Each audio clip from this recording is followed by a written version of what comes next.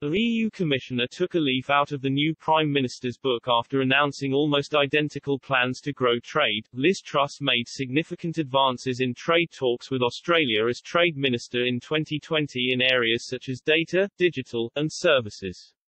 Last week, the former International Trade Secretary Anne-Marie Trevelyan was privately hosted by the Trade and Tourism Minister, and part-time winemaker, Don Farrell, with plans to cement a deal in the new year. Ursula von der Leyen has since announced she is seeking to advance trade talks with Australia and India.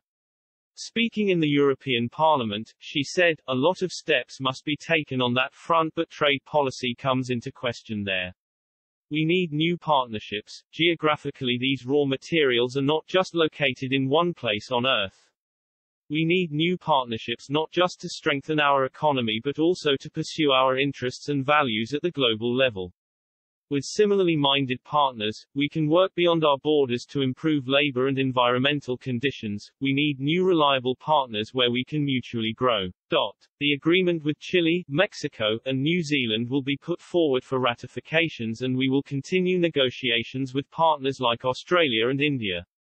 We need to learn from the mistakes of the past. It comes after French President Emmanuel Macron has called for strengthened cooperation on energy as he congratulated Liz Truss on winning the Tory leadership. Mr. Macron said that despite the relationship between the UK and France being different now due to Brexit, there is strong cooperation in nuclear energy which France is keen to continue.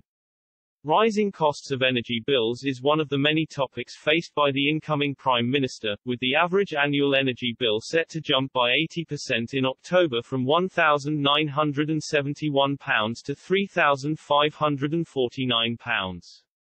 The energy crisis has been a global issue following Russia's invasion of Ukraine in February, which has contributed to the increase in oil and gas prices. At a press conference given in French on Monday, Mr. Macron told journalists, "I welcome Liz Truss. I express congratulations on behalf of all of France, and we are available to be able to work among, as they say, allies and friends."